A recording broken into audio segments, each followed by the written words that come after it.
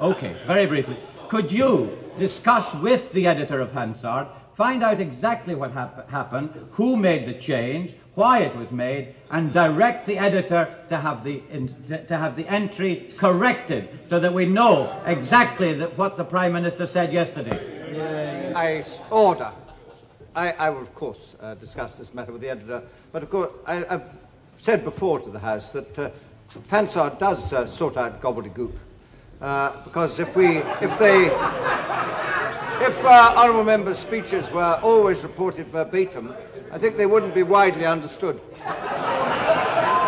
Yes.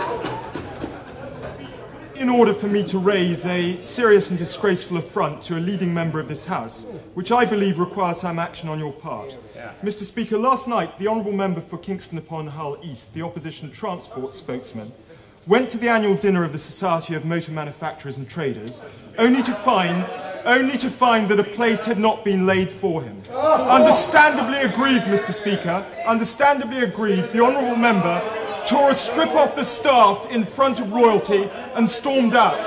One can understand the sympathies of someone who has served on both sides. Sorry, Mr. Speaker. Well, I have to say to the Honourable Member, the best will in the world, I cannot be held responsible. Order! Well, honestly, I mean, it's a good try, but it's nothing, absolutely, what goes on at dinner parties, thank goodness, is nothing to do with me. Speaker, on Wednesday last, the Honourable Member for Amber Valley rose on a bogus point of order and made certain allegations about the conduct of my honourable friend, the member for East Hull, who had been present at a function at which the honourable member who made the allegation was not present the previous evening.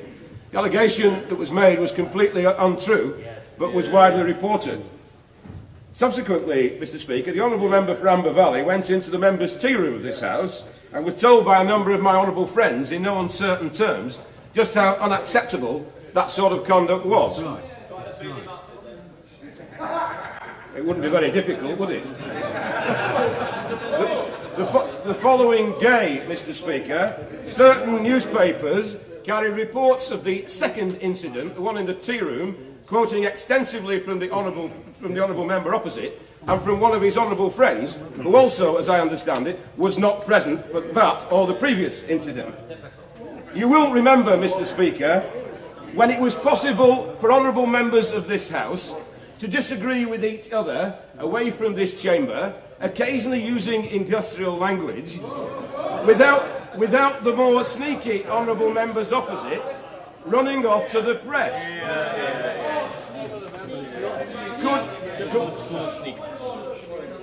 What is it?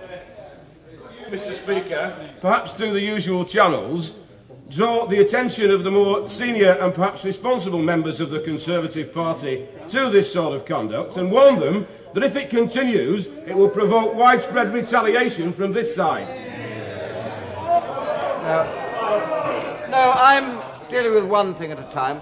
And may I say in relation, this did happen last week. I have drawn the matter to the attention of the usual channels. Time was, not very long ago, when conversations in dining rooms or outside this chamber and in tea rooms were not brought into this chamber.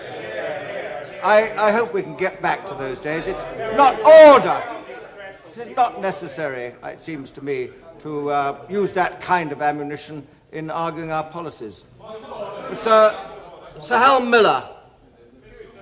Go further to that point of order, and for the avoidance of doubt, as the person who was ultimately responsible for the SMMT dinner, may I make it plain that when it became known to me after dinner that the honourable gentleman had left, so little disturbance did his departure cause, that I made inquiries into what had taken place and found out that the seating plan in the reception room, because of late changes, did not correspond with the printed menu, which had been printed obviously some time earlier.